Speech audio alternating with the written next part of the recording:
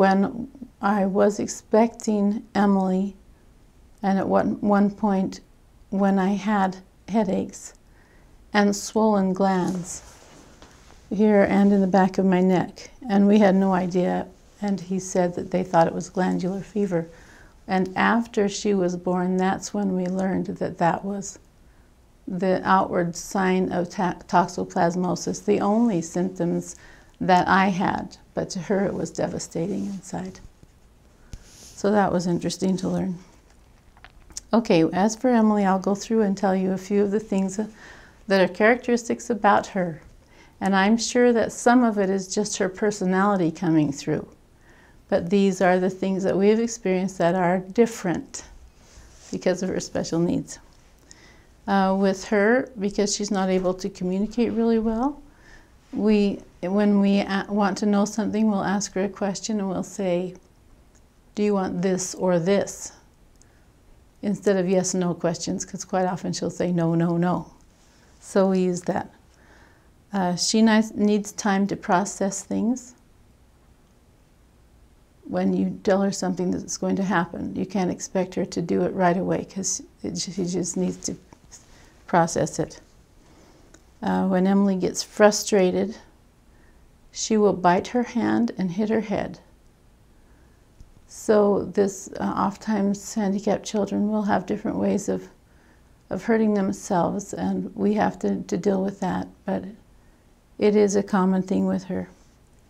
She's very in tune with music, and she loves it. She has her own kind of dancing that she does all the time, swinging back and forth. Whenever we have sing in church, she always anticipates the end of a hymn. And people can tell, she knows when it's going to stop. She also, when she was small, she was terrified of water. That was difficult, baths and so forth. And we had a friend who worked at the YMCA. She taught swimming lessons, and she offered to take Emily and teach her to swim. I think Emily was very small then. So because of this dear friend, Emily can swim in any depth of water now and is perfectly safe. She has her own way of swimming. She's like floating, and she doggy paddles, but it's awesome. She can do it. She loves to eat, and she feeds herself, but we have to be careful to cut everything up so that she doesn't choke, because we have had some episodes of that. So we have to be there when she eats. We don't leave her alone to eat.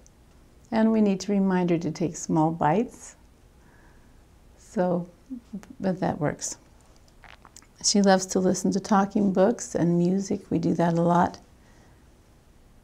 She loves to have her head, back, or feet rubbed, especially at church or when we're sitting reading or something. She will usually grab my hand and ask me to do that. Emily has never been able to suck. So in the beginning, we fed her from a dropper for quite a while until she could take solid food. And now, if she needs a drink of water, we give her a cup of water. She never can drink from a drinking fountain. She just wets her mouth that way. She's very neat and always cleans up after herself. She likes to have everything put away. And at mealtime when we eat, or if we have guests, she'll often come by and pick up our dirty dishes and take them to the sink without us even saying a word. She's just very helpful, and that's all part of her herself. She, if doors are left open, or drawers, or cupboard doors, she will go shut them behind us, whether or not we're using them. Same with the dishwasher, and sometimes we have to ask her to leave them open on purpose if we're using them. And if I need a chair to get up in the cupboard to get something out of the cupboard and I go put that thing down, if I turn around, she will already be putting the chair back unless I ask her to leave it out for me. So she's very diligent in putting things in their places where they should be. She needs help with personal needs, clasps and buttons, but otherwise she gets herself dressed. She picks out all of her clothes the night before and sets them out for the next day, and she actually does very well with combining colors, even though with her eyesight you'd think that she wouldn't be able to tell. But she does it. Everything's color coordinated, usually 100% of the time. She's very loving and wants to have hugs often during the day. She has always slept well. She's an excellent sleeper. She shadows me and helps wherever she can, helping to carry baskets of laundry downstairs, or perhaps if I'm baking, she'll help stir.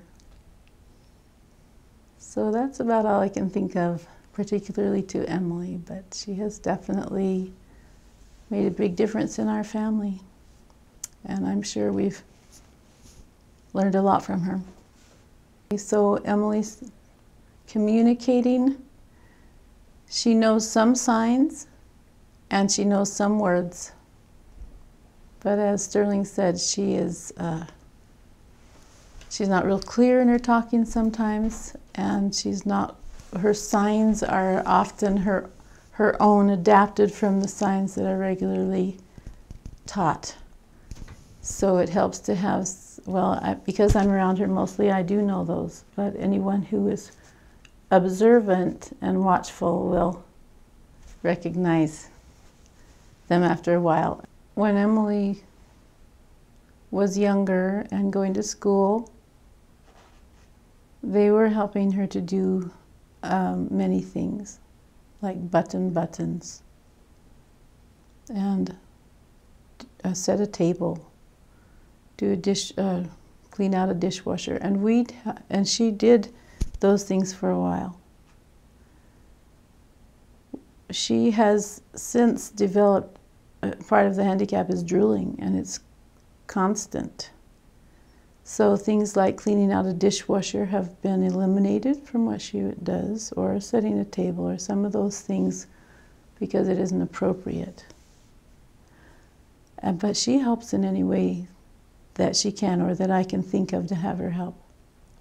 I know that I have a friend who has a handicapped daughter who is autistic, and her abilities have been amazing. The mother has been able to help her go a long way and spent a lot of time with her.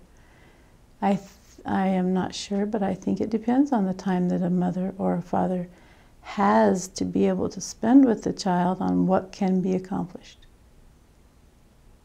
So it's an individual thing, and the parents have to consider their family situation and what's best for the child and do the best they can, and hope that it's the best.